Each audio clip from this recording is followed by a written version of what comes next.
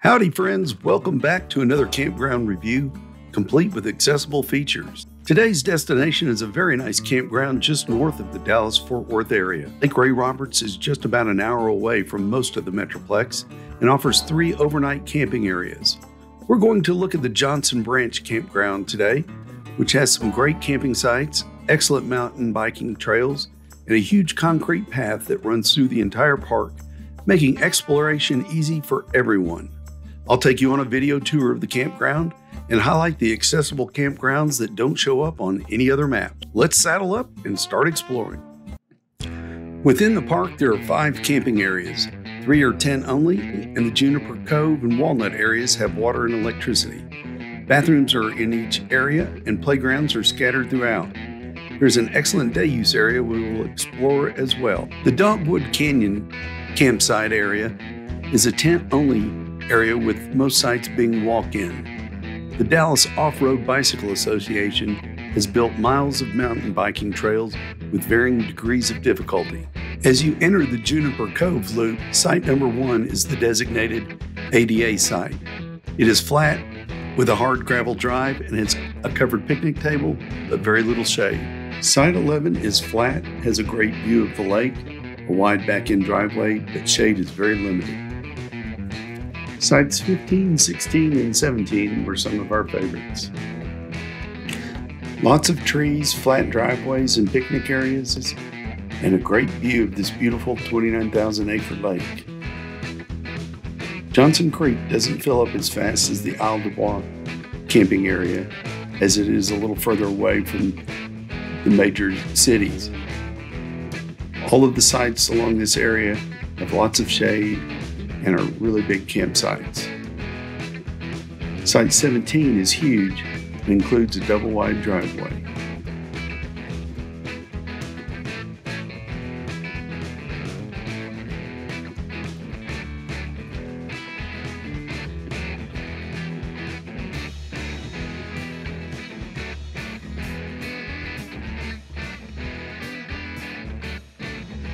Site number 20 was the one we stayed in, and it has the double-wide drive and electricity. You can see our setup here. We mainly camp in the driveway area at the back of our trailer into the campsite. We had our solar panels out, even though we had electricity, because we were testing them. Let's hit the trails. The paved trail I'm on is a mixed use for walking, biking, or wheelchairing. It's a great way to wander through the forest, and the path is relatively flat if you're thinking of using a manual wheelchair. I like it because I can use my portomobilityrangerquattro Pro because it can go up to 20 miles on the 2 standard batteries, and I carry a third to give me an additional 10 miles. I was able to ride all the way to the day use area and back, and it was a great trail with birds and critters and a little history along the way. I like bird watching and nature photography, so this path is plenty wide and goes through some pretty sections.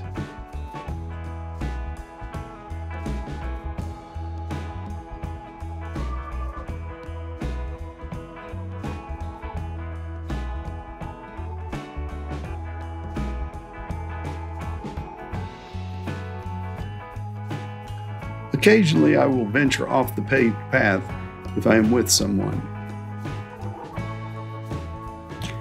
Sometimes it's easier getting down a path than it is coming back up, so I always have somebody spot me and make sure that the trail is safe and I don't get stuck. And then I'll come back later with the confidence of knowing that I can spend some time there enjoying the scenery or taking some pictures.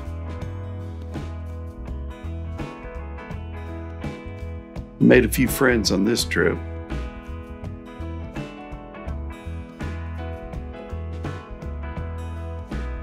And my portability chair had no problem getting me back up this packed dirt and grass path.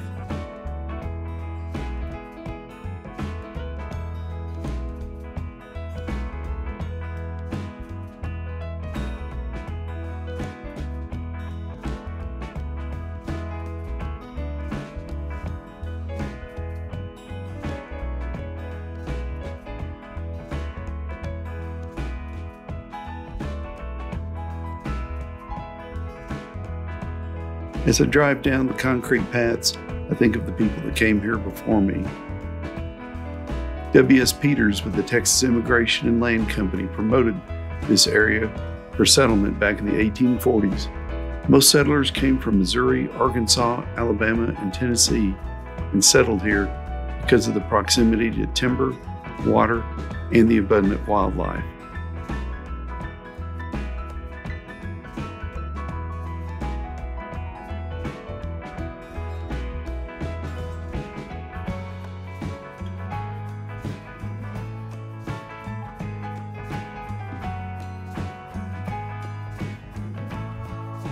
This corral may have belonged to the Jackson Jones family, who arrived in the late 1850s and lived in this area for 120 years until the land became a state park.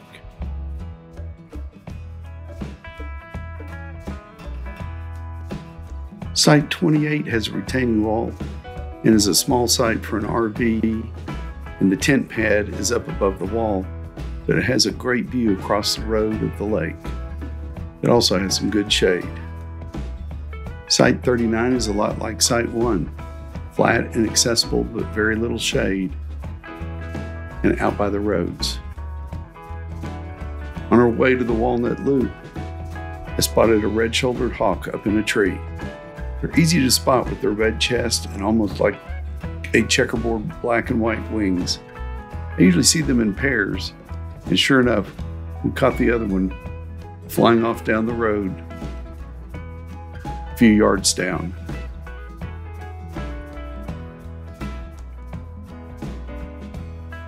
Walnut Campground has 64 sites, with a lot of them being accessible. I'll highlight my favorites. Site 40 is the ADA site and is flat and has a little wider driveway, and unlike Site 1 in Juniper Cove. We found a trail behind Site 4 that went to the lakeshore. You would need a chair like the Freedom Tracks to get there safely, or have some assistance.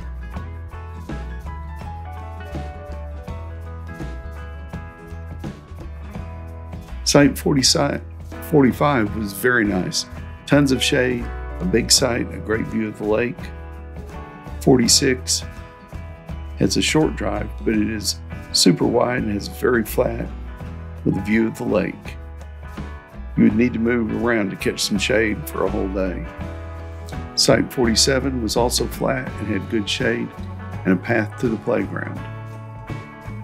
Site 51 was scenic with shade, but it had a short, wide driveway. Site 52 was a little smaller, but had a great view and a lot of shade. Site 63 had a long, wide drive with a big campsite and tons of shade.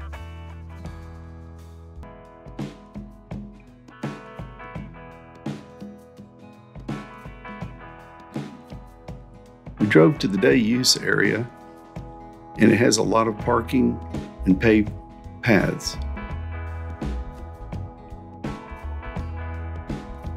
It even had a payphone, for nostalgia, I guess.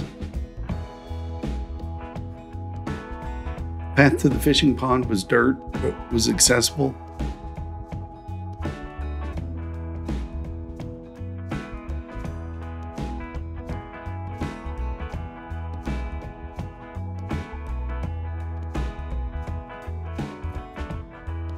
And there was some wildlife there since there wasn't a crowd.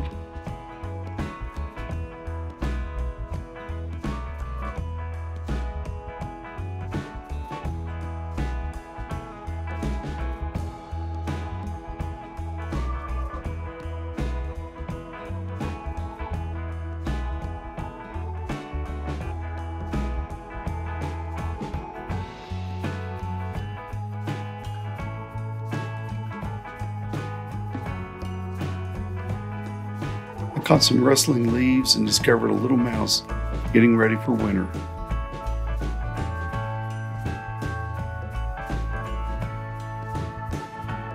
The day use area had a picnic area, a beach, and a playground.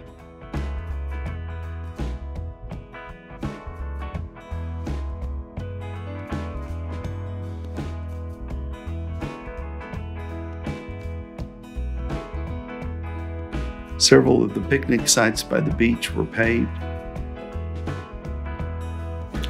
If you find yourself stuck indoors, I hope that you will get a little inspiration by knowing that there's places you can go and have a great day, whether it's just to have a picnic, lunch out by the lake, or camp and spend the night, see the stars, and be with your family.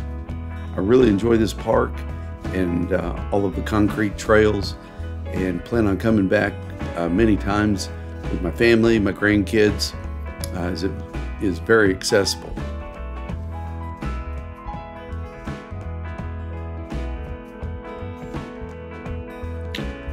With all the trails, even the path down to the sandy beach was accessible.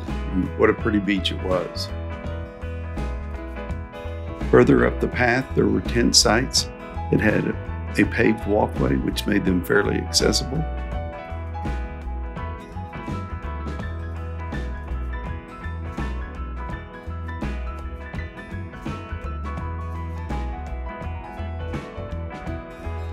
As evening approached, we saw the buzzards calling it a day and heading to roost.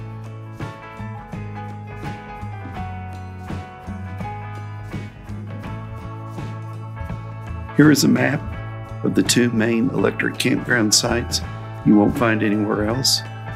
The dark blue purple sites are designated ADA sites. The light blue ones are ones equally flat and accessible. I'll put a copy of this map in the description, along with a spreadsheet. Our day of exploring was coming to an end, and we went back to camp to start some dinner.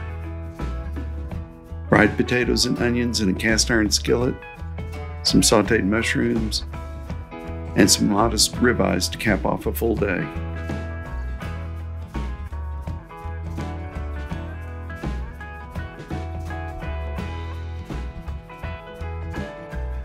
You have to bring your own firewood or purchase it at the park. That is always my favorite part of camping. I hope you enjoyed the tour, and if you have mobility issues, I especially hope that you can see there are a lot of great campsites that are close to home. So get out and enjoy the fresh air, the wildlife, and the stars. Until next time, it's time for us to hit the trail like a cow patty. So be safe in your travels, and so long.